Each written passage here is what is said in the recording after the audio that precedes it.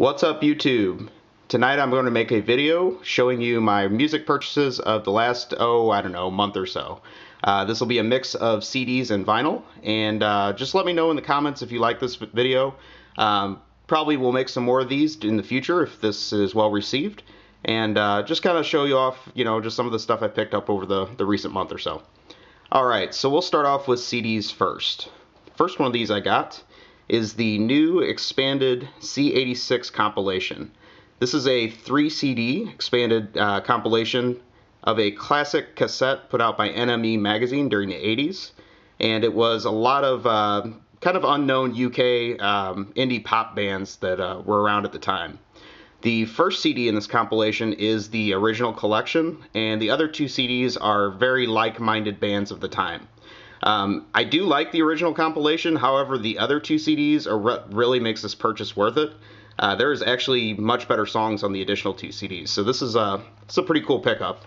As you can see, there's quite a few songs included. Most of these bands, again, weren't very big. I mean, some of the biggest ones on here are probably Jesus and Mary Chain and the Soup Dragons, but many of these bands are very good, definitely worth a listen. So yeah, check this out if you like 80s indie pop type stuff. The next thing I picked up is a J Mascis of Dinosaur Jr. solo album. This was his band The Fog he did a little side project with. I believe this is like the 3rd or 4th of these albums he put out. This one is from the early 2000s. It's pretty decent. I mean, not something I'll listen to all the time, but yeah, I mean, if you like Dinosaur, you'll definitely like this. The next thing I got is the new Robert Pollard of Guided by Voices side project. Guided by Voices is my favorite band, so I would definitely pick up pretty much anything they put out.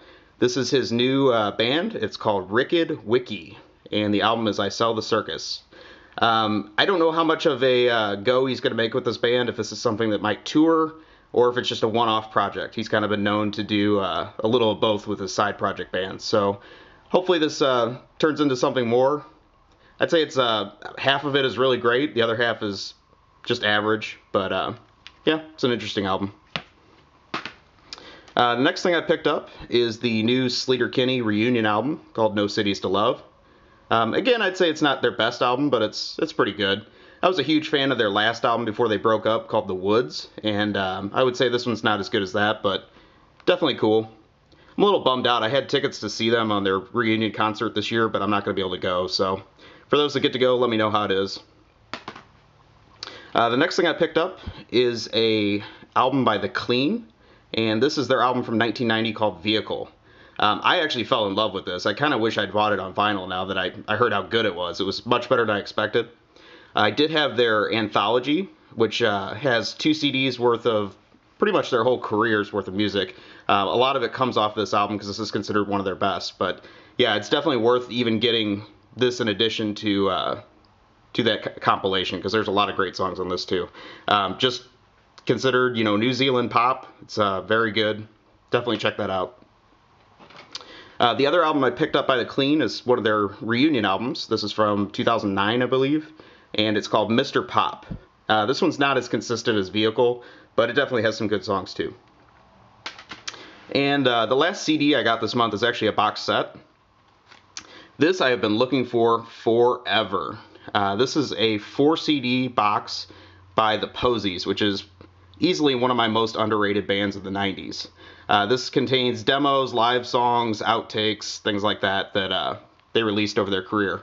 This box set was put out by a record label called Not Lame Records, and they are no longer in business, so I don't think you'll ever see this re-released. But this is something that I think they only made like 1,000 of these or 750. I don't know. There's not many of these out there.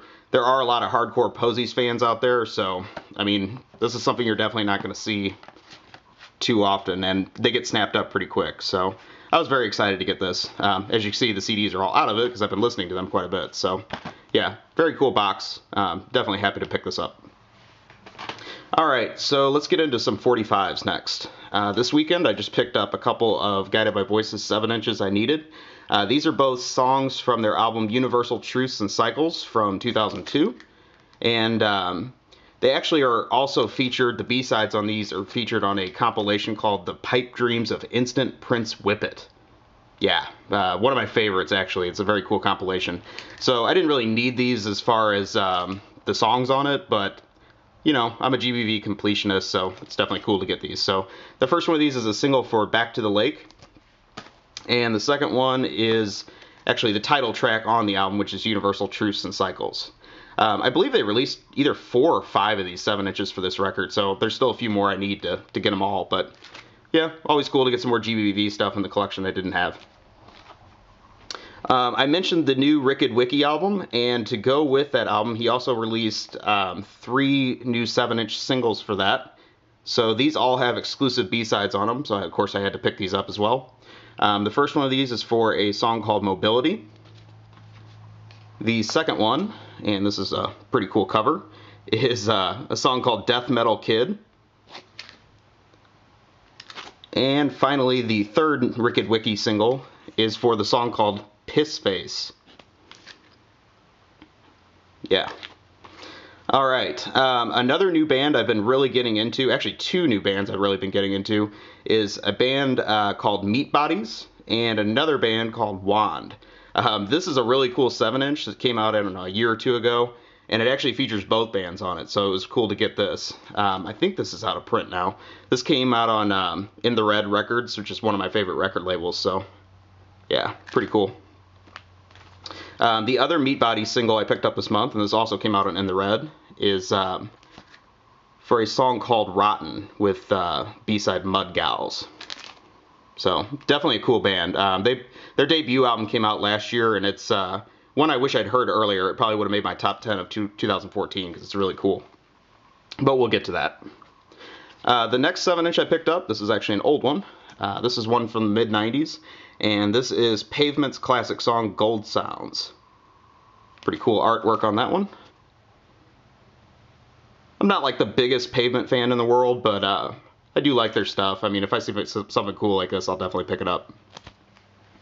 Alright, let's move on to some full lengths. So this first one here is the new Parquet Courts album, and this is called Content Nausea. A little bit of a story on this. This was supposed to come out in November, I believe, of 2014, maybe even the first week of December. Well, they had some pressing issues at the plant, and this album actually didn't even get sent out to the people that pre-ordered it until, I don't know, at least January of this year. I can't remember what week I got it.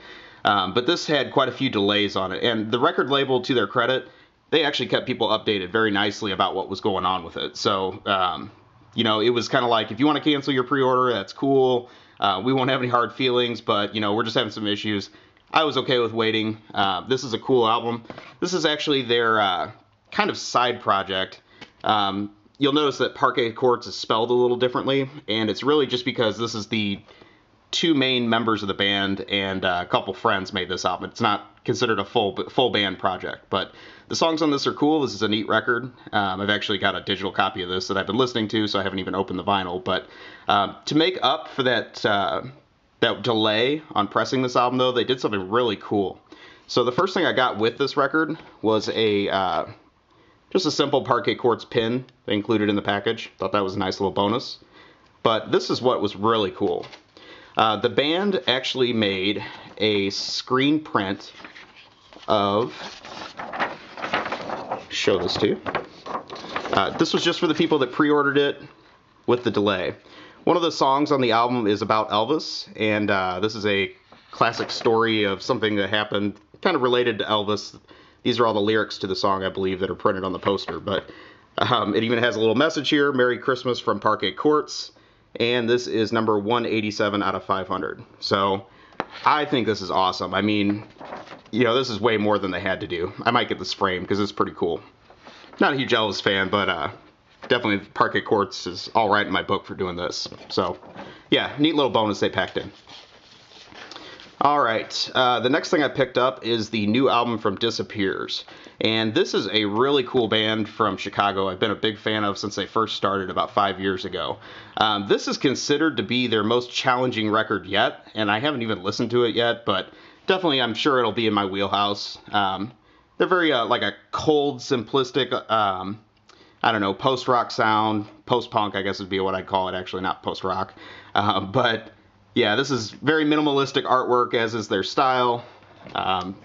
definitely think it's a cool looking album cover. So yeah, neat stuff to check out there. Disappears also, bought that directly from their record label. They included a poster as well. And it's actually really flimsy because it's on newspaper print. But it is just a neat, simple poster for the album. The album is called Irreal, if you couldn't figure that out. So yeah, nice little bonus. I like getting stuff like that when you order directly from record labels. I think it's pretty cool. This next thing I got is something I've really been wanting. I thought I was going to have to shell out big bucks for an original copy of this. This just got reissued. I actually got this in the mail today. This is a reissue of a Ty Segall split from, I don't know, 2008, I believe, or 2009. It's early in his career. And it's a split with another band called Black Time. It has 6 Ty Segall originals on it that you can't get on any other compilation. And they're all awesome. I actually checked these out digitally as well, but they're very, very cool songs. So this was something that went for big bucks. It's been out of print for years, and the label in Canada that released this just reissued it. So very cool if you want to pick one of these up. The only thing I'll warn is if you're in the US and you want to get one of these, the shipping's kind of expensive because shipping anything from Canada right now really sucks. So very awesome. Glad they reissued that. Next is some stuff I picked up at a record store, and this is one that just kind of caught my eyes because the artwork's really cool on it. I'd vaguely heard of this band before, but they are called the Broadfield Marchers, and this is just a cool pop album from 2006.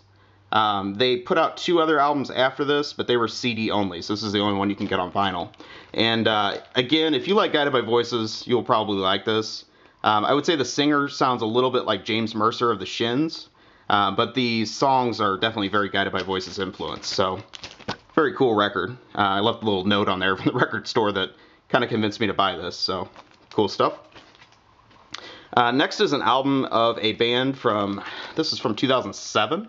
The band is called The Makes Nice, and they were a very fast-paced, Who-influenced 60s, beat band type of revival thing. I actually got to see this band live before they broke up, and they were fantastic. They put out 2 albums in 1 year, and this is the second one, and then they promptly broke up after that, so they had a very short lifespan. But this is the only one of the 2 albums that is available on vinyl, and I've had a CD copy of this for years. I found one of these on blowout clearance from some website, and I picked it up this month. But this is a very cool album. I wish this band had gotten more recognition, so cool stuff there. Earlier I was talking about the 2 7-inches I picked up from the Meat Bodies. This is actually their proper album release. This is just a self-titled album from 2014, and it is fantastic. If you like Ty Segall and the OCs and stuff like that, guarantee you'll like this band. I think they're going to be big things this year. Alright, next is another one of my favorite bands, and that is a power pop group from the late 70s called Shoes. But they're actually still active today. They even put out an album a couple years ago. So they're from Zion, Illinois, which is not exactly a musical hotbed, but very cool that this got a reissue a few years ago.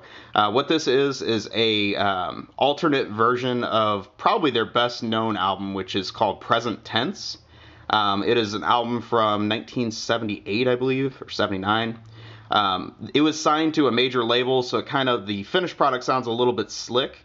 But these are their original demos for that album, and they were known for being really good at home recording. So the quality on this, I'm sure, is great as well. I'm pretty excited to check this out. It has kind of alternate artwork of what the real album looks like too. So cool stuff. I'm glad that got a reissue. One thing I've been talking about a lot lately is my favorite album of 2014, which was X-Hex's album called Rips. The leader of that group is Mary Timony. And I'm starting to go back and check out some of her prior projects that I missed out on. So this was a band from a few years ago called Wild Flag, and it had 2 members of Sleater Kinney in it, a member of the Minders, which was another band I was a fan of, and then Mary Timony was also instrumental to this group. This is their one and only album they put out. It's supposed to be really good. Haven't had a chance to check it out yet, but definitely looking forward to this. I think it'll be very cool. Next is another band. This is one that I missed out on from 2014, but this is a Australian group called Total Control, and this is their album called Typical System. It's very cool. I would say every single song sounds about totally different than the last one, but you'll probably find some stuff on here you like. It's very indebted to 70s and 80s indie sound. That's very cool. Alright, so Guided by Voices, again, being one of my favorite bands. This is one of the coolest reissues of the year already, which just started. This is their classic album, B-1000, which has been unavailable since the mid-90s on vinyl, and those originals go for a disgusting amount of money. That's why I never bought one. Yeah, I'm a bad fan, whatever, but this is now properly reissued by the original label, which was Scat Records. It later came out on Matador after that, but this is Scat that did the reissue, and really not much more can be said about this album. This is absolutely essential if you like any kind of indie music. I mean, this is easily one of the best albums of all time. So very happy to get this. You know, I wish the reissue had happened a long time ago. Hopefully a lot more people will get to hear this album now, but it's great, great album. Very neat gatefold package, nice thick, heavy vinyl as well. So yeah, it's done right. Very cool reissue. The other thing that came out with that is a B-sides compilation that was issued about that time. This is also great. I mean, it's a little deeper than B-1000 as far as the content on it, but it is a collection called King Shit and the Golden Boys. And half of the songs on this were outtakes from B-1000, the other half were from before that, but definitely very cool early Guided by Voices stuff. Also happy they reissued this because it was part of a box set originally that's been long out of print as well. So something else to scratch off my collection that I think is well overdue. Very neat stuff. Finally, for this month, I picked up the new Ty Segall live album, and I was lucky enough to get one of the early copies of this, which is on clear vinyl. I think they only made 300 of those. So I am a huge Ty Segall fan. I've seen him live a few times. I'm sure this will completely rip and destroy. And yeah, definitely want to hear this. So that's really it. Hopefully you guys like this video. Let me know. Please take a moment, like, comment, subscribe. Let me know what you think. And if you like this video, hopefully I'll make some more of these with my album pickups. So have a great day or night wherever you are, and I'll talk to you soon.